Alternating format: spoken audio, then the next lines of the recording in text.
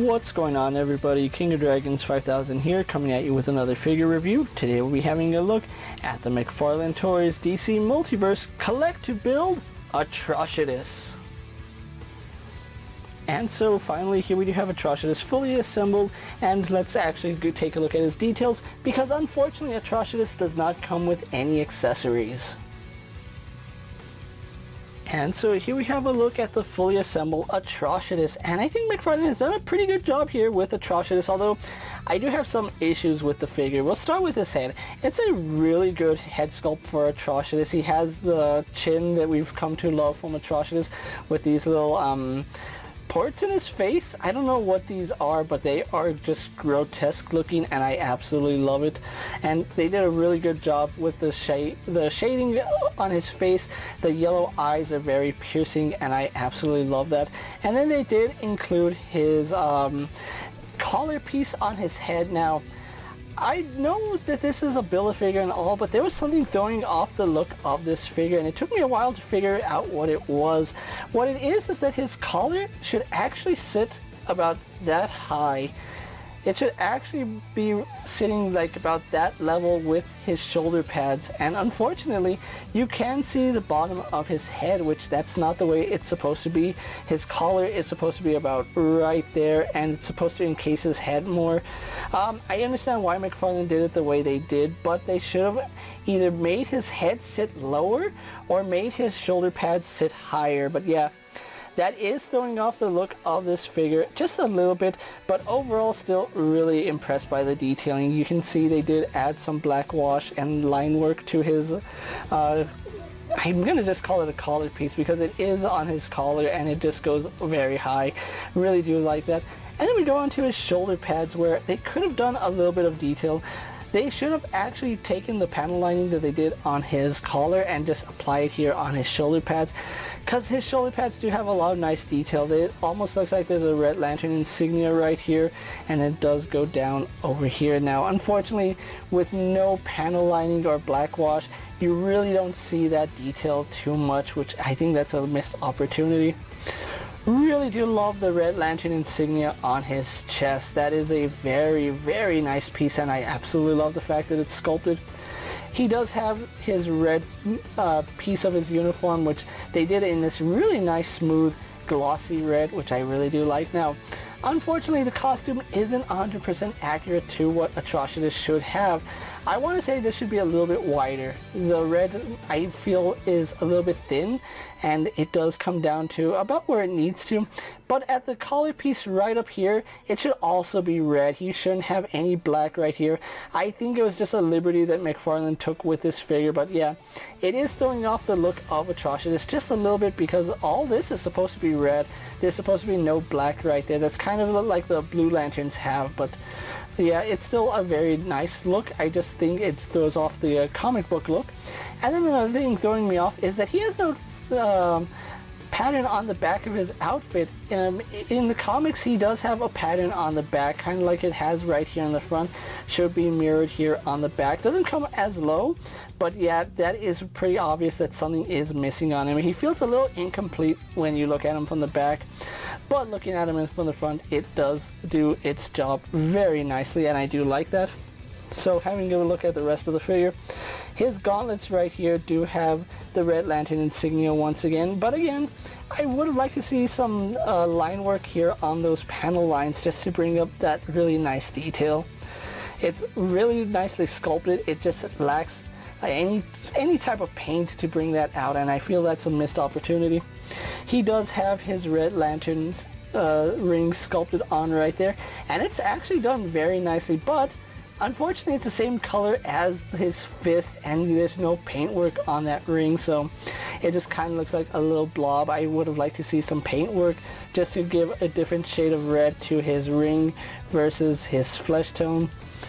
So yeah, missed opportunity there by Mcfarlane. And I do like the fact that they did take a liberty and actually sculpted the detailing here on his outfit, much like they did with Kyle Rayner. It kind of does look like spandex, but at the same time it doesn't, and it's still form-fitting, so really good job there. Then we have a look at his boots, which I do like that. But again, it should have some paint work on it. I don't know why they put some paint effort onto his head and then they left all the rest of it alone, because there's a lot of good detailing here on his boots. You just get lost in the red with no detail, which is really unfortunate. Boots are red, so yeah, what we've come to expect from Mcfarlane. Really nice McFarlaneized version of Atrocitus. So with that out of the way, guys, let's actually get him compared to other figures you may have in your collection. Here we have Atrocitus posed next to a Marvel Legends Cyclops and a DC Multiverse Superman. Here we have Atrocitus posed next to a WWE Elite Scale figure in a Mezco 1/12 Collective Popeye the Sailor Man. Here we have Atrocitus posed next to a Lightning Collection White Ranger in a Star Wars Black Series Mandalorian. And for one final comparison, here we do have Atrocitus posed next to the DC Direct Atrocitus and the Mattel DC Signature Atrocitus. So with the comparisons out of the way, let's actually move on to Atrocitus' articulation now. Atrocitus does have your standard Mcfarlane articulation. He does have a double ball joint here in the head, which does let him look up to about right there. He can look down quite a bit, which is really impressive. I do like his ball joint right here. Does get side to side tilt and then turns left and right. Now one issue I do have is that his shoulder pads don't really peg on all too well. Just because they are made of a softer material, they don't really peg in too tightly, so you are going to be fighting his articulation and shoulder pads quite a bit. As far as his shoulders go, they do go all the way up to about right there before they do pop the shoulder pad off. If the shoulder pad wasn't there, they would go all the way out to the side. They go to about right there. They are on a ball joint, so they do pivot forward and back, up and down as you need them to. He has a bicep here, which works really nicely. Double bend here at his elbow. Then we do have a ball hinge here at the wrist, so that does have in and out movement. We can rotate that to have up and down movement, and it does rotate on that pin. He does have a really nice ball joint here at his torso, which does lean back, goes forward to about right there, which is pretty decent, side to side as well as rotates. Then he has a second ball joint here at the waist, letting him lean that far back, goes that far forward really nicely. You do have to be careful because his mid-torso is a softer piece and it does have a tendency to get snagged inside his crotch piece. Does lean side to side as well as rotate. Then his legs do kick forward to about right there. They kick back to about right there.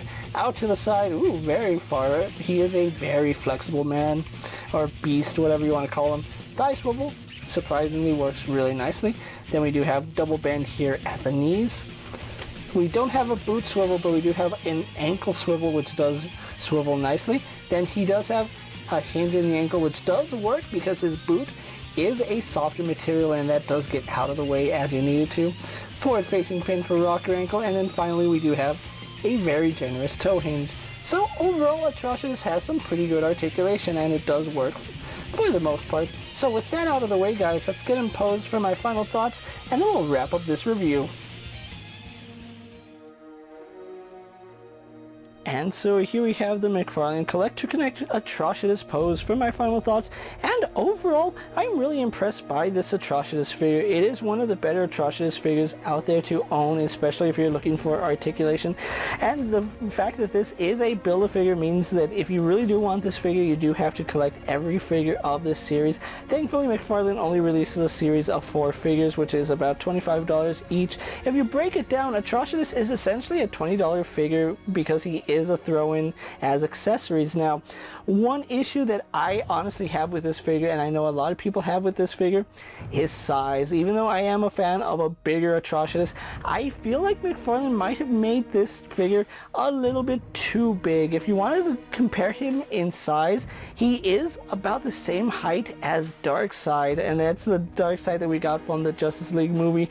This is a really big figure, and I'm honestly surprised that he's a Build-A-Figure instead of a Mega figure, because once again, he is the same size as Darkseid, and Darkseid was a pretty tall figure. Atrocitus here towers over a lot of other figures, and you did see with the comparisons, he's much bigger than a 6-inch figure. This is a very, very massive figure, and that does turn a lot of people off because they don't see Atrocitus as this really hulking, menacing figure.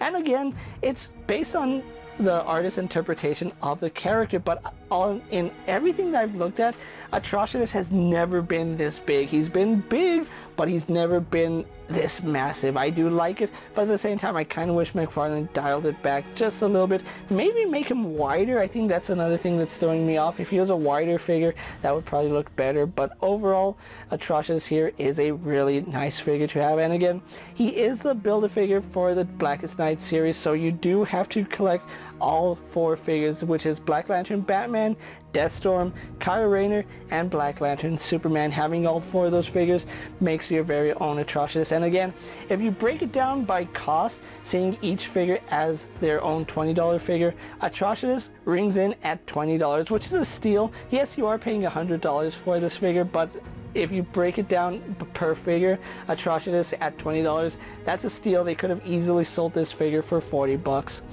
With that being said, guys, I'm KingofDragons 5000. Don't forget to like this video, leave a comment, subscribe to my channel. Go ahead and check out all my other action figure reviews, as well as all my other Mcfarlane DC Multiverse videos. Hopefully you find them informative. As always, if there's a figure you would like to see me review, let me know down in the comments, and if it fits in my collection, I'll gladly have a look at it.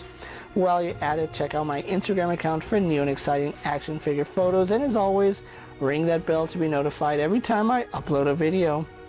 Until next time, guys, I'll see you later. Take care, everyone.